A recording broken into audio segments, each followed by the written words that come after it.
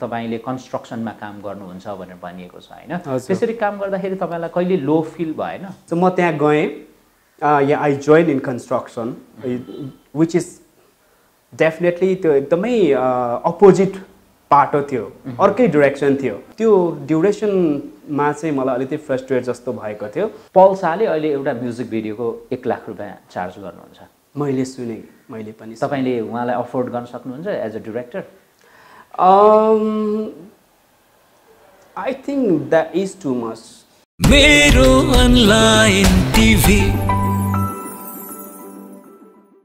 दर्शकवृन्द नमस्कार मेरो अनलाइन टिभीमा तपाईलाई स्वागत छ म विश्व लिम्बू आज एउटा नयाँ विषयवस्तु र नयाँ अतिथिका साथ म उपस्थित भइसकेको छु आज तपाईले स्क्रिनमा देखिसक्नु भएको छ मसँग एकजना ह्यान्डसम र एकदमै ट्यालेन्टेड व्यक्तित्व हुनुहुन्छ उहाँ हुनुहुन्छ युगल पोमो युगलजी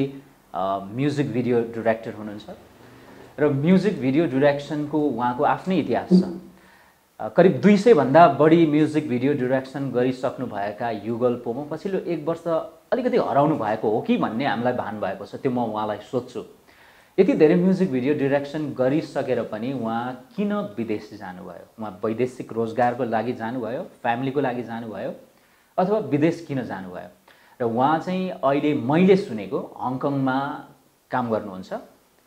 म्युजिक भिडियोहरू पनि डाइरेक्ट गर्नुहुन्छ तर बेसिकली उहाँ त्यहाँ एउटा चाहिँ कामदारको रूपमा भन्दा फरक नपर्ला उहाँ त्यहाँ काम गर्नुहुन्छ कन्स्ट्रक्सन कम्पनीमा के काम गर्नुहुन्छ यति धेरै चर्चा देशमै पाइरहेको एउटा व्यक्तित्व एउटा सफल व्यक्तित्व किन विदेशमा यो प्रश्नको निदान म खोज्नेछु आउनुहोस् उहाँलाई मेरो कार्यक्रममा स्वागत गरौँ युगलजी स्वागत छ थ्याङ्क यू सो मच मैले अलिकति भूमिका बाँधे पछिल्लो 1 वर्षमा तपाईँ अलिकति हराएको हो कि भन्ने भान हामीलाई भएको छ 200 भन्दा बढी म्युजिक भिडियो डाइरेक्सन गरेर यति धेरै सफल भइसकेको व्यक्ति मेरो भाषामा चाहिँ म तपाईलाई सोध्छु कि हङकङ किन पलायन भयो डेफिनेटली पलायन भएको म पक्कै पनि छैन भिडियो गर्ने सङ्ख्यामा कमी आएको पक्कै पनि हो पहिला म महिनामा 7-8 वटा 10 वटासम्म पनि गर्थेँ भने अहिले मेरो महिनामा 2टा 3टा हङकङमै रहे तापनि म महिनामा एउटासम्म चाहिँ गरि नै रहेको छु त्यसो हुँदाखेरि पलायन म भएको छुइनँ मेरो काम गर्ने जुन रफ्तार हो त्यसमा चाहिँ कमी आएको छ भनेपछि अब तपाईँ एकाएक मैले भने अघि पनि जोडे कि यति धेरै काम पाइराख्नु भएको थियो तपाईँको हातमा म्युजिक भिडियोको लर्को थियो एक पछि अर्को अर्को पछि अर्को तपाईँलाई काम गर्न भ्याइ नभ्याइ थियो पैसा पनि राम्रै कमाइराख्नु भएको थियो हैन किन जानुभयो तपाईँ भने एक समयमा थियो यस्तो पनि दिन आएको थियो कि मसँग मेरो भाइ हुन्थ्यो दिनेश भाइ र हामी एउटा टेबलमा सबैजना क्लाइन्टहरूको चाहिँ उहाँको पनि 50,000 अर्कोबाट 1 लाख अर्को क्लाइन्टबाट 1.5 लाख हो त्यस्तो पैसा एकै ठाउँमा जम्मा पारेर चाहिँ हामीले चाहिँ एडभान्स लिएर चाहिँ काम गर्थ्यौँ त्यो दिन पनि थियो नभएका होइनौँ डेफिनेटली अब किन गएँ भन्दाखेरि चाहिँ अब यस definitely as you know everyone तपाईँलाई थाहा नै छ आइ एम म्यारिड नाउ पहिला म सिङ्गल थिएँ अब म्यारिड भइसकेपछि म सोलो डिसिजन मेरो मात्र डिसिजनले हुँदैन आई हेभ हैन other people as well so before taking any decision I should consult to my Mrs as well त्यो पनि एउटा पाटो रह्यो त्यस्तो हुँदाखेरि यस बिहा गरेकै कारणले गर्दाखेरि अब म एक्लै सोलो डिसिजन होइन कि मेरो मिसेसको कुरा पनि सुन्नुपर्छ र म यसरी नितान्त रूपमा सोलो डिसिजन गरेर मात्र कति दिनसम्म चल्छ उसको लागि पनि मैले सोच्नुपर्छ केही समयको लागि चाहिँ नै म उहाँलाई पनि म उसलाई पनि टाइम दिन्छु लगायत मेरो परिवार मेरो मभन्दा माथिको अग्रजहरूको कुरा पनि सुन्छु भनेर म गएको हुँ बाध्यता थियो तपाईँको यो केही समयको लागि थियो म कस्तो भयो भन्दाखेरि म हङकङ जाँदाखेरि तपाईँको 2 वे टिकट काटेर नै गएको हुँ तपाईँलाई थाहा पनि छ तर चाहिँ यस्तो परिस्थिति भइदियो म त्यहाँ अहिले म 15 महिनामा फर्किँदैछु त्यस्तो समय त्यस्तो अवस्था भइदियो त्यही बस्नुपर्ने अवस्था आयो हङकङलाई त एउटा राम्रो कन्ट्री भनिन्छ सम्भावनाले भरिएको कन्ट्री हो हजुर र आर्थिक उपार्जनको हिसाबले पनि त्यहाँ कुनै कमी छैन तपाईँ राम्रो इन्कम पनि अर्न गर्नुहुन्छ हैन तर तपाईँ जस्तो एउटा चाहिँ देशमा सेलिब्रिटीको दर्जा पाइसकेको एउटा चाहिँ हरेक पपुलर कलाकारसँग काम गरिसकेको दिलीप रायमाझीदेखि तपाईँको करिश्मा मानन्दरदेखि प्रियङ्का कार्कीदेखि लिएर पछिल्लो पुस्ताका नयाँ कलाकारहरूदेखि लिएर हैन पल शाहदेखि लिएर सबैसँग तपाईँ चाहिँ काम गरिसक्नु भएको हैन त्यस्तो एउटा व्यक्ति चाहिँ विदेश गएर त्यसरी काम गर्दा म अझै तपाईको कामको बारेमा पनि सोध्छु जस्तो तपाईले कन्स्ट्रक्सनमा काम गर्नुहुन्छ भनेर भनिएको छ हैन त्यसरी काम गर्दाखेरि तपाईलाई कहिले लो फिल भएन नो डेफिनेटली म चाहिँ कस्तो भन्दाखेरि I am very liberal kind of people as well म एकदमै फेरि फ्लेक्सिबल पनि छु जस्तो लाग्छ आफूलाई I can modulate myself in any kind of condition भन्छु म चाहिँ हैन जहाँ पनि एडजस्ट गर्न सक्छु र I think human kind should be like stick रे के but not cross to linen भन्ने एउटा भनाइ छ नि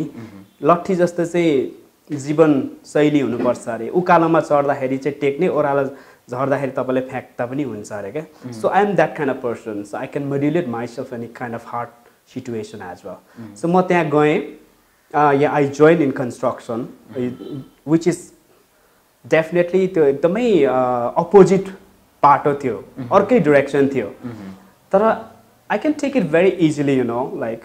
त्यस्तो गाह्रो मलाई केही पनि भएन किनभने as I told you before कि या I can modulate myself any kind of frustration भएन सुरु फ्रस्ट्रेसन भएन बरु जब म आफूलाई चाहिँ इङ्गेज राख्दिनँ म एकदमै अलोन हुन्छु घरमा म एकदमै आफूलाई चाहिँ बिजी राख्न चाहन्छु जहिले पनि अलिकति चाहिँ अलोन भएँ अथवा चाहिँ आइसोलेटेड भएँ भने चाहिँ मलाई चाहिँ त्यो बेला चाहिँ फ्रस्ट्रेट हुन्छ सो 2 महिना जति चाहिँ मैले काम गरिनँ त्यहाँ गएर त्यो ड्युरेसनमा चाहिँ मलाई अलिकति फ्रस्ट्रेट जस्तो भएको थियो तर आफ्टर जोइनिङ द्याट कन्स्ट्रक्सन मलाई केही पनि भएन on the other hand there is like positive factor which is money अनि त्यो चाहिँ नि मनी पनि एउटा मोटिभेसनल फ्याक्टर हुन्छ नि त त्यो पनि राम्रो इन्कम भएपछि चाहिँ या it's not that big deal भन्ने भयो र अर्को कुरो मैले त्यहाँको माहौल पनि एक किसिमले चेन्ज पनि गराएँ भन्दा सायद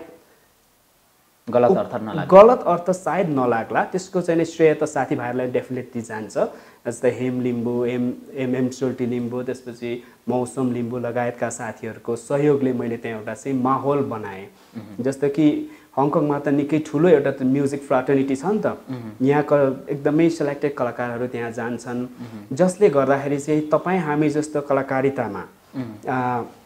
चाहिँ इच्छा भएका व्यक्तिहरूको लागि आफ्नो चाहिँ करियरलाई बिल्डअप गर्न अगाडि बढाउन अथवा त्यसलाई चाहिँ निरन्तरता दिन त्यहाँ कठिनाइ हुँदो रहेनछ हिजोको दिनमा हङकङमा विदेशमा गएर चाहिने कहिले पनि म्युजिक भिडियोहरू राम्रा हुँदैनन् म्युजिक भिडियो बन्नको लागि चाहिँ नेपाललाई आउनुपर्छ भन्ने मनस्थिति मनसायहरूलाई मैले स्लाइटली चेन्जेस गर्दै त्यो चाहिँ सोचाइलाई चिर्दै लगेको छु अहिले आएर त्यही भएर त्यहीको चाहिँ स्थानीय कलाकारहरूले पनि अहिले आएर म कहाँ आउने भएका छन् र त्यसै कारणले चाहिँ हामीले महिनामा एउटा या दुईटासम्म चाहिँ काम त्यहाँ रेगुलरै गरिरहेको त्यो त मैले देखि पनि रहेको छु तपाईँले आफैले भन्नुभयो कि एउटा म्युजिकको माहौल एउटा चाहिँ कलाकारिताको एउटा चाहिँ माहौल तपाईँले त्यहाँ सृजना गर्नुभएको छ द्याट्स गुड द्याट्स ग्रेट तपाईँले जस्तो काम गर्ने चाहिँ त्यहाँ केमा काम गर्नुहुन्छ तपाईँ ओ यस इट वाज कन्स्ट्रक्सन तर basically construction doesn't mean only like about only like a giti balwa huncha ni belcha not only that much construction is big like it's a big thing ni ta haina त्यहाँ तपाईको engineer को कुरा छ तपाईको architect को कुरा छ lot more happening हैन त्यसो हुँदाखेरि मैले गरेको डिपार्टमा चाहिँ म एउटा रेलवे हैन जोर्डन फेरी भन्ने ठाउँमा चाहिँ चाइनाको चाहिँ मेजर सिटीहरुको कनेक्टेड हुने ठाउँको चाहिँ एउटा रेलवे स्टेशनको चाहिँ प्लेटफर्ममा हामी काम गर्थ्यौं जसमा चाहिँ हाम्रो बेसिकली भन्नु पर्दाखेरि चाहिँ it's all about it's called cladding which is all about interior decoration हामी सिलिङको काम गर्थ्यौं तर it's all about decoration yeah सिलिङमा decorate गर्ने ठीक छ जस्तो नेपालका चर्चित कलाकारहरू अमेरिका कोही पलायन हुनुहुन्छ अथवा हङकङ अथवा कुनै पनि देशमा जानुहुन्छ अथवा पलायन भन्ने शब्द यदि तपाईले त्यो अस्वीकार गर्नुहुन्छ भने तपाईलाई त्यो स्वतन्त्रता पनि छ र मैले तपाईलाई त्यो ठ्याक्कै त्यसरी पनि भन्न खोजे हैन तर जति पनि जानुहुन्छ बाहिर चाहिँ जस्तो अरु जनरली हामी कुराकानी गर्दाखेरि यहाँ चलिरहेको कलाकार उता गएर भाडा मस्काउँदैछ ग्यासमा के रे चाहिँ पेट्रोल पम्पमा चाहिँ पेट्रोल हालिरहेको छ हैन बेसिकली बढी चाहिँ भाडा मस्काइराछ भन्ने त्यो एउटा टर्मिनोलोजी युज हुन्छ के अनि मान्छेहरुले त्यसलाई उडाउने रूपमा पनि लिन्छन् हुन त काम नै हो र हामीलाई तपाई हामी सबैलाई थाहा छ कि विदेशमा कामको महत्त्व सारै नै हुन्छ सानो होस् या ठूलो धेरै मानिसहरूले चाहिँ तर ढाँट्ने पनि गर्छन् कि म विदेशमा गएर चाहिँ यो काम गरिरहेको छु, अलिकति अफिसियल लेभलको काम गरिरहेको छु भनेर पनि भन्छन् कलाकारिता क्षेत्रमा अथवा चाहिँ यो इन्डस्ट्रीमा भएको मानिसहरू चाहिँ। हजुर, के लाग्छ तपाईँलाई? यस, उहाँहरूको फर्स्ट अफ अल त म के जोड्न चाहन्छु भने काम भन्ने कुराको कहिले जनर हुँदैन। There is know like it's all about only female or मेल भन्ने चिज हुँदैन। This is only happening in Nepal मात्रै हो जस्तो मलाई लाग्छ। केटाको काम यो र केटीको काम भन्ने छुट्याइएको नेपालमा मात्र होला सायद, होइन? जो विदेश जानुभएको छ उहाँहरू सबैलाई थाहा पनि छ कामको जनर वास्तवमा हुँदैन, हामी नेपालीले मात्र बनाइएको जस्तो लाग्छ। यस, त्यसो हुँदाखेरि विदेशको केसमा तपाईँले भन्नुभयो आफ्नो परिस्थिति अनुसार कतिले गर्नुभयो होला, तर नट ओन्ली द्याट मच, होइन? छन् नि अहिलेका पुस्ताहरू त हङकङको केसमा कुरा गर्नुहुन्छ भने त्यहाँ त तपाईँको चाहिँ 3 पुस्तादेखिको चाहिँ बसिरहेको चाहिँ दाजुभाइ दिदीबहिनीहरू हुनुहुन्छ नि त। 3 पुस्तामा त त्यहाँको चाहिँ कल्चर चाहिँ अडप्ट गरेर चाहिँ धेरै फर्ड मान्छेहरू छ नि त त्यहाँनिर। बिजनेसम्यानहरू तपाईँ वान्साई भन्ने ठाउँमा सबैभन्दा ठुलो डिस्कोको अन्डर नेपाली रहेछ, जहाँ सलमान खानहरू जाँदो रहेछन्, होइन? त्यसै गरिकन अन्य डिपार्टहरू धेरै छन् बिजनेसम्यानहरू, खास गरिकन रेस्टुरेन्ट लाइनहरूमा ठुल्ठुलो इन्भेस्टमेन्ट छ, होइन? ब्युटी प्याजनहरू ठुल्ठुलो हुन्छ, नेपालीहरूले गर्छ। यहाँका चाहिँ नि सबभन्दा रिनाउन्ड कलाकारहरू हङकङ नेपालीहरूले लानुहुन्छ। ती सबै व्यक्तिहरू भनेको एकदमै इस्टाब्लिस वेल इस्टाब्लिस व्यक्तिहरू उहाँहरू हुन्छ। त्यसो हुँदाखेरि सबैजनाले उहाँहरू अलरेडी इस्टाब्लिस भइसकेर आफ्नो चाहिँ नि इच्छाको सब्जेक्टलाई पनि उहाँले क्यारी अन गर्नुभएको हो। त्यसो हुँदाखेरि केही व्यक्ति होला तपाईँले भने जस्तो परिस्थिति अनुसार गरेका होला, भाँडा माझेका होला अथवा बेलचा चलाएको होला, तर त्यति मात्र होइन। अनि मैले त्यसलाई फेरि सानो रूपमा लिन खोजे होइन कि मैले खालि भन्न खोजे चाहिँ काम एकाथरी गर्ने तर म अलिकति त्योभन्दा खतरा काम गरिरहेको छु भनेर चाहिँ celebrity I don't know any other case भन्ने I don't know other case, तर चाहिँ नि you can double check in my case, I guarantee that. Okay, अब चाहिँ नेपालको यो म्युजिक भिडियो इन्डस्ट्रीको बारेमा कुराकानी गरौँ न। यस प्लिज। तपाईँले ठ्याक्कै कति काउन्ट गर्दाखेरि कति भिडियो डिरेक्ट गर्नुभयो? काउन्ट्स नै चाहिँ मैले गरेको छैन, very honestly, to be very honest I think it's more than 200 या 200 भन्दा बढी सबै खालको कलाकारसँग तपाईँले काम गरिसक्नु भएको? गरिसकेँ। अहिले कस्तो पाउनु भएको छ 1 वर्षको अन्तरालमा? या 1 वर्षको अन्तरालमा आई केम टु नो कि there charge is very high. समयअनुसार चेन्जेस त हुनु नै पर्छ, होइन? कलाकारको पारिश्रमिक एकदमै धेरै बढ्यो, कलाकार टेक्निसियन लगायतका। तर चाहिँ भिडियो जुन किसिमले उहाँहरूले अप्रोच गर्नुहुन्छ हामीलाई, क्लाइन्टलाई, डिरेक्टर्सहरूलाई, त्यो चाहिँ यथावतै छ। तर टेक्निकल डिपार्टको टेक्निसियन्सको र प्लस कलाकारहरूको चाहिँ उहाँहरूको चाहिँ धेरै हाई भइसकेको अवस्था मैले पाएँ। एउटा म्युजिक भिडियो कतिमा प्याकअप गर्नुहुन्छ तपाईँ? नर्मली भन्नको लागि 1.5 लाख हो र 1.5 लाखमा गरिरहेको पनि छु। तर कस्तो चाहिँ हुन्छ भने टु बी भेरी स्पेसिफिक तपाईँको के हुन्छ भन्दाखेरि भिडियोको बजेटिङ भन्नुपर्दा एक्ज्याक्टली तपाईँको कलाकारहरू कस्तो राखिन्छ, कुन टिम लिने भन्ने कुरामा डिपेन्ड गर्छ, हो कि होइन? There is different range of people नि त। कोही मोडल होला, कोही कलाकार होला, उहाँलाई तपाईँले पारिश्रमिक दिनै परेन, उहाँलाई तपाईँले ब्रेक दिनुहुन्छ। अर्को एउटा अलिकति एभरेजको होला जसलाई तपाईँले 10 देखि 15,000 तपाईँले पे गर्नुहुन्छ। देयर अनदर भनेपछि त्यो बजेट यति नै भन्ने त्यो ठ्याक्कै चाहिँ छैन तपाईको पनि? 40, 50, 60 या। त्यसै कारणले गर्दाखेरि एक्युरेट बजेट त आउँदैन नि त तपाईँको चाहिँ। तपाईँले if you are taking a contract, होइन, कुल बजेटमा त फरक पर्ने भयो नि त। त्यसो हुँदाखेरि normally if I am taking professional artist I can say 150, if not then I see what happen. Okay. We mutual परस्पर उसमा हुन्छ। जस्तो अब पल शाहले अहिले एउटा म्युजिक भिडियोको 1 लाख रुपैयाँ चार्ज गर्नुहुन्छ। मैले सुने, मैले पनि। तपाईले उहाँलाई अफोर्ड गर्न सक्नुहुन्छ एज अ डाइरेक्टर?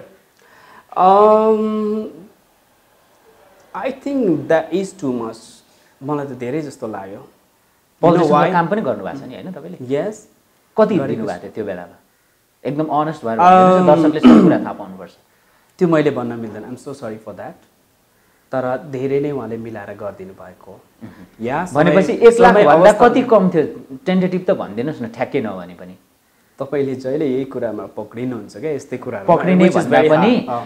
दर्शकले थाहा पाउनुपर्छ पलको रेट कुन गुनाले कति गुनाले बढ्यो भन्ने त थाहा पाउनु पर्यो नि हैन विश्वजी कस्तो हुन्छ भन्दाखेरि पलजीको रेट गर्ने त म होइन नि त त्यो स्वतन्त्रता उहाँ आफैले नै छ त्यसो हुँदाखेरि मैले के म त भन्न खोजिरहेको छु भने उहाँले जुन रेटिङ गर्नुभएको मैले पनि सुने मलाई त भन्नु भएको छैन तर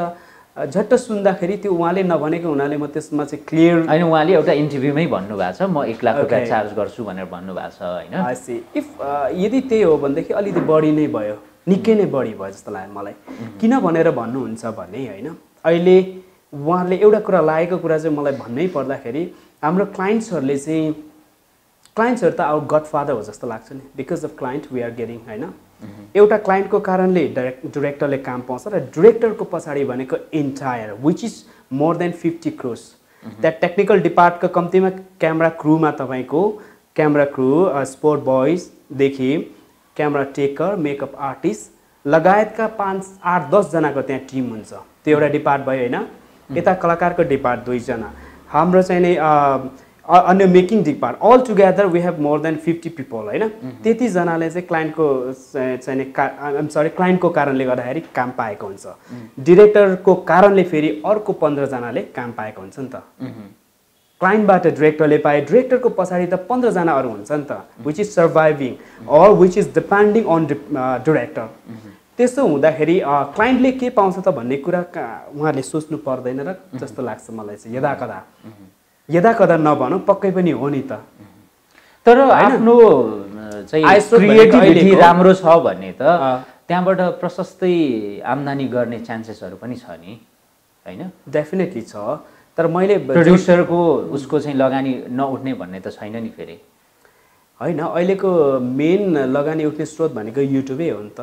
हैन युट्युबमा 1.5 लाख उठाउनलाई तपाईको कति भ्युज जानु पर्यो त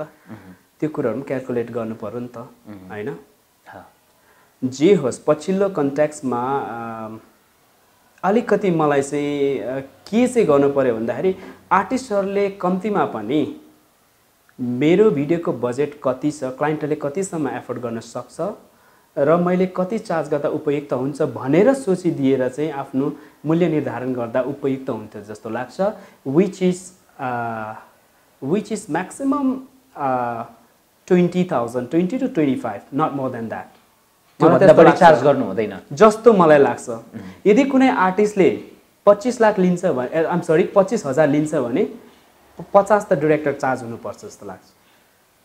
है खोइ त हामी त हेर्दैन त त्यस्तो अब युगलजी जस्तो हामीलाई यहाँ सुन्नुस् है हामीले एउटा कलाकारलाई राम्रो बनाउनको लागि ब्युटिफाई गराउनको लागि धेरै मेहनत गर्नु हामी एउटा फिमेल एक्ट्रेसलाई उसको ब्युटिफाई गर्नको लागि हामी एउटा नथ्या खोज्नको लागि इन्द्रचोकमा हामी धाउँछौँ दिनभरि गाममा हैन एउटा इयरिङ एउटा चुरा एउटा सानो टप अथवा भने एउटा सानो ब्युटी एक्सेसरिजहरु त्यस्तो गर्छ तर यो त एक्जाम्पल मात्रै भयो हैन ड्याङडुङ लाएर छरपष्ट पारेर सेटबाट छोडेर जानुहुन्छ क्या त्यसो गर्दाखेरि यस्तो चाहिँ इमोसनल फ्याक्टरहरु धेरै छन् नि हैन उहाँहरुको पछाडी उहाँलाई ब्युटिफाई गर्नको लागि हामी धेरै नै खटिरहेका हुन्छौँ यो कलाकारको पारिश्रमिक सँगसँगै तपाईलाई केही चित्त नबुझेको फ्याक्टरहरु पनि छन् यो म्युजिक फ्रेटर्निटीको कुरा गर्दाखेरि तपाई आफैले भन्दै हुनुहुन्थ्यो अघि जस्तो कलाकारहरुको बारेमा अथवा चाहिँ सिंगरहरुको बारेमा मोडल्सको बारेमा अनप्रोफेसनल भयो तपाई भन्नुहुन्छ के भन्नु खोज्नु भएको थियो अनप्रोफेसनल इन अ सेन्स अब कस्तो भन्दाखेरि अहिलेको देखिएको कन्टेक्स्ट चाहिँ के छ भन्दाखेरि जो पायो त्यही तपाईहरु सबैलाई थाहा नै छ नि युट्युब च्या उम्रिरहेछ हैन त्यस्तै तपाईहरु जस्तो एंकर भिजेसहरु टन्नै छन् तपाईहरु जस्तो अनलाइन टिभीहरु टनाटन छन् हामी जस्तो डाइरेक्टर कयौं छन् कलाकार त्यस्तै छन् त्यसले गर्दाखेरि त्यो एउटा कस्तो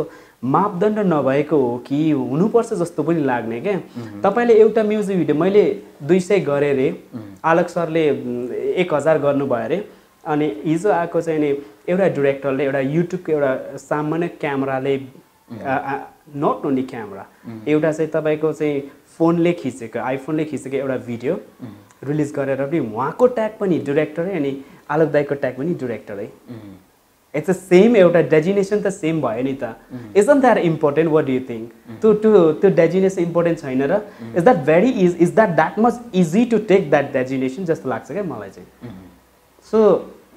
यसमा तपाईँको चाहिँ एउटा मापदण्ड प्रोफेसनलिजम चाहिँ भएन भन्ने तपाईँको एक्ज्याक्टली भएन भएदेखि हुन्थ्यो यो चिज सङ्गीतमा पनि तपाईँहरूको जस्तो च्यानलमा पनि डिरेक्सनमा पनि गायकीमा हरेक क्षेत्रमा त्यो चाहिँ नि चाहिन्छ जस्तो मलाई लाग्छ नै तर राम्रो चिज त अगाडि आफै आउँछ नि यस त्यो एउटा छ राम्रो यदि काम गरियो भने त्यसको चाहिँ लङ लास्टिङ त्यसको चाहिँ भविष्य चाहिँ छ नै एज चाहिँ हुन्छ नै यति हुँदाहुँदै पनि